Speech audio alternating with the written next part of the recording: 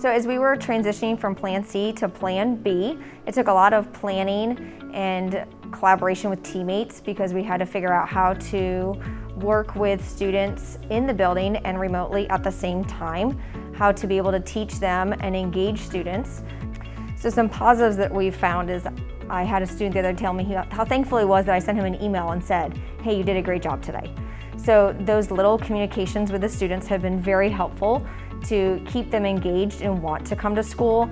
The fact that we've been able to use applications like Mentimeter and quizzes and some other different online venues where kids can still feel like they're part of the class.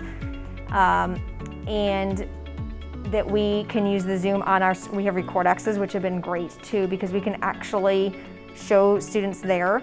The students feel like they're part of the class because we can interact on our screens and share that on the Zoom. So the students do see real time what everyone else in the classroom is seeing. So that has helped with the students that are remote. Students in the class truly just want to be in the building. So the fact that we have been able to do that small group and sit and work with them has been a huge success. And they're growing so much faster when they're in the room with us, and they understand the content a lot quicker, and we're filling in gaps, which is a huge success for us. So it has been a really kind of confusing time, but it turned out really well, and I really do enjoy the Plan B more because I think it's easier for me to kind of get through it, and it's like really easy for me, and I feel like I should be in the classroom because I don't really focus on remote much. I feel like in-person vision to vision is way more better for me. So whenever like I see my Plan A students, I just feel like I want to be with them so I can understand more.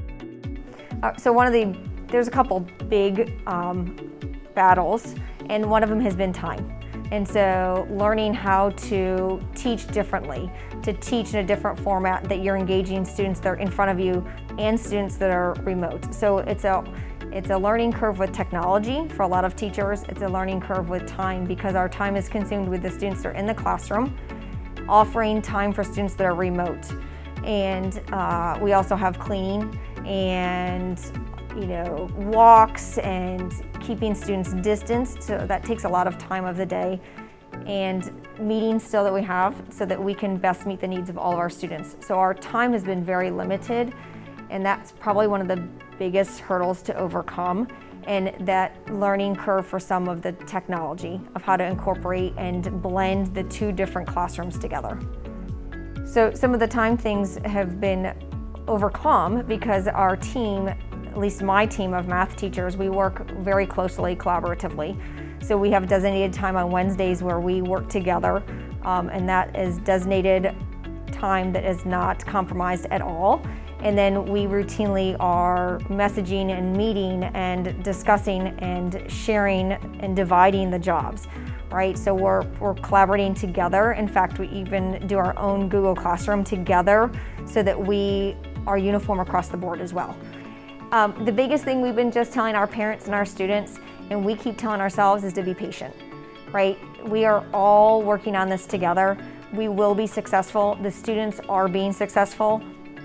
We just have to keep supporting each other, and it is getting easier. It's getting easier on the students, it's getting easier on teachers, it's getting easier on parents. We really don't like this new normal. We do want all of our students in the classroom. We do want to see their faces every day. We want them to be successful and to grow.